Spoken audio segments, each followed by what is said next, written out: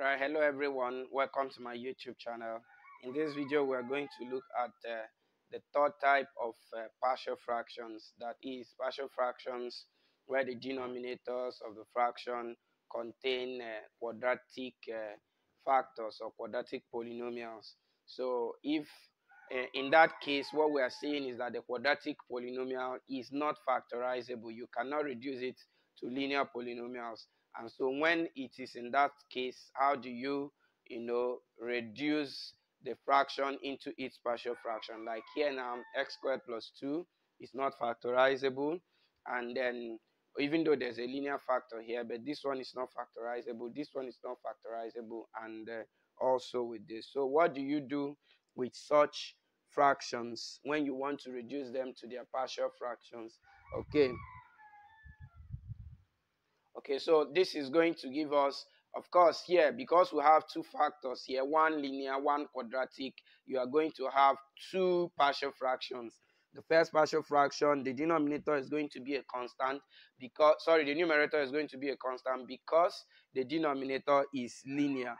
So you have a all over x minus 1 plus, now the numerator of the second factor is not going to be a constant because the denominator is quadratic. So the numerator is going to be at least 1 degree less than the what? The denominator. And so we are going to have it this way: bx plus c,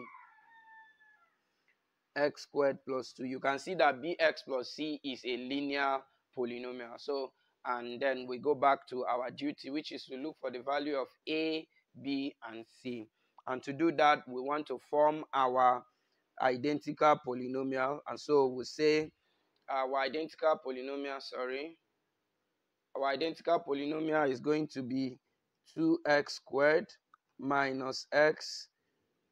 This thing here is plus 1. So we have 2x squared minus x plus 3 is equivalent to, now x plus 1 will cancel here. So we'll have a into x squared plus 2. Then plus the numerator here is bx plus c times the denominator here, which is x plus 1.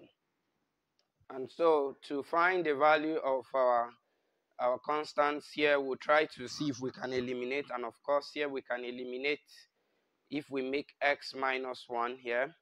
And so we're going to have, let x be minus 1. So if our x is minus 1, we're going to have 2 plus 1, which is 3 plus 1, and that will give us 6 is equal to minus 1 here is 1 plus 2 is 3, and that will give us 3a.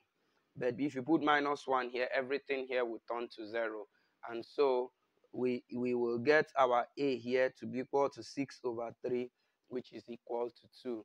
And so quickly we come over this side. Now here, there is nothing we can put as x to eliminate a. Now, because if anything you put here, whether negative or positive, this square will change it to positive. So, and I said in such case, you start by letting your x to be 0.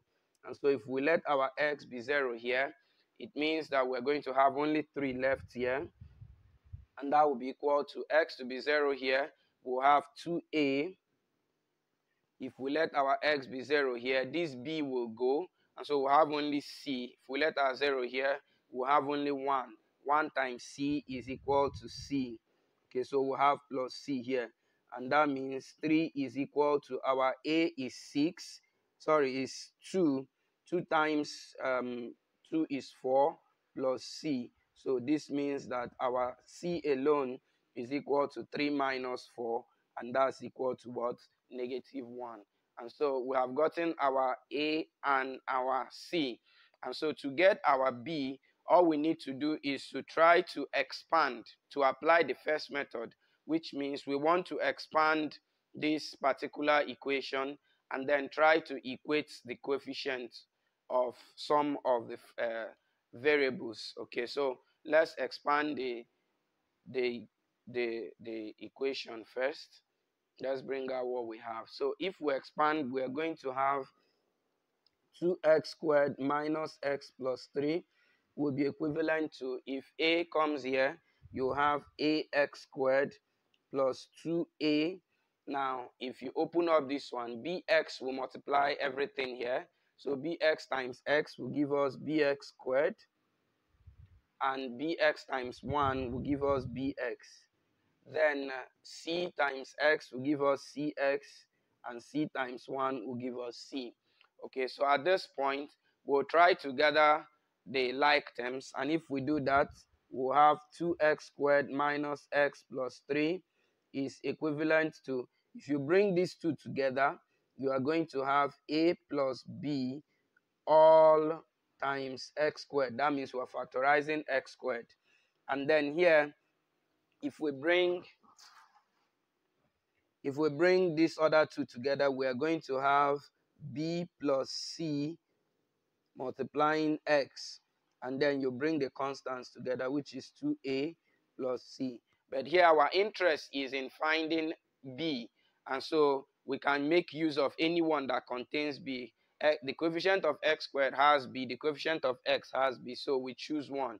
And so if we use the coefficient of x squared, so it means since the both of them are coefficient of x squared on both sides, so they are supposed to be equal. So a plus b must be equal to 2. And since we already have a as equal to 2, that means what you have here is 2 plus b must be equal to 2. Therefore, b alone, if you take these 2 over to this side, will give you 0.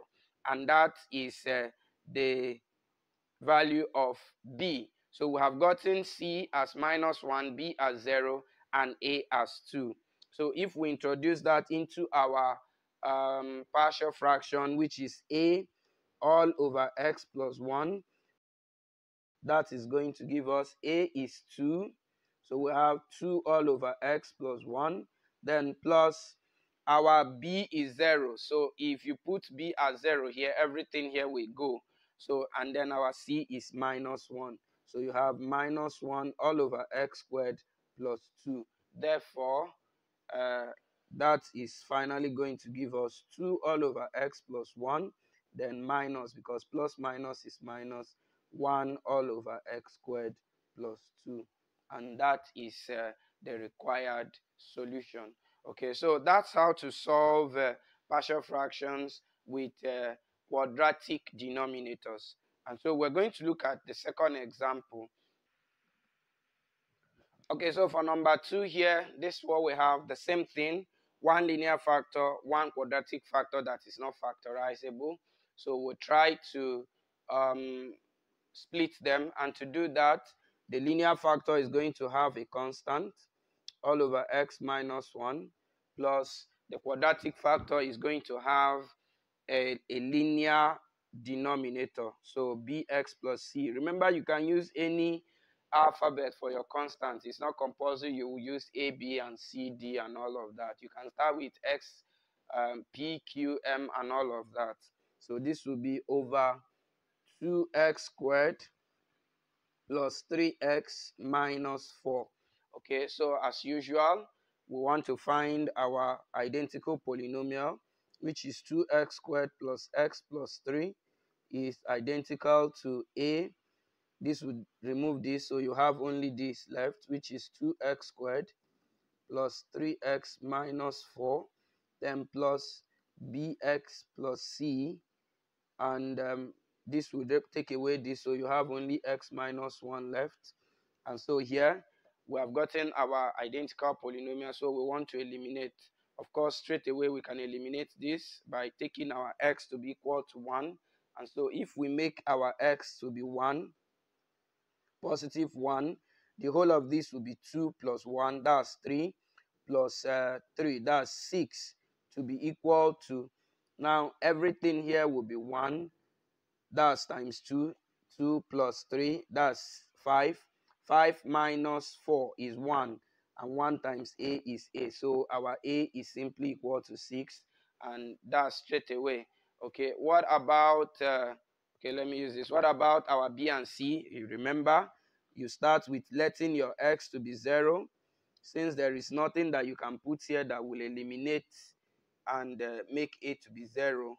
Okay, so we try to make our x to be 0. So, and if we do that, everything here will go. You have only 3 left. And that's equal to, if everything here becomes 0, you have minus 4a. B will be 0 here, so you have only C, and 0 minus x, minus 1 will give you minus 1 times C is also minus 1. And you remember we already have our A, and our A is given, let me come down here.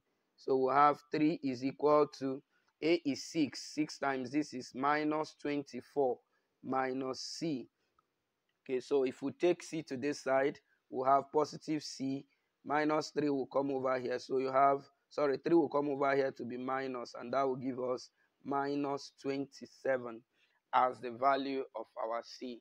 And having gotten the value for C, we now need to get the value for B by doing the same expansion and comparing coefficients. So you can see there are 3 steps basically that will always help you whenever you have this kind of partial fractions.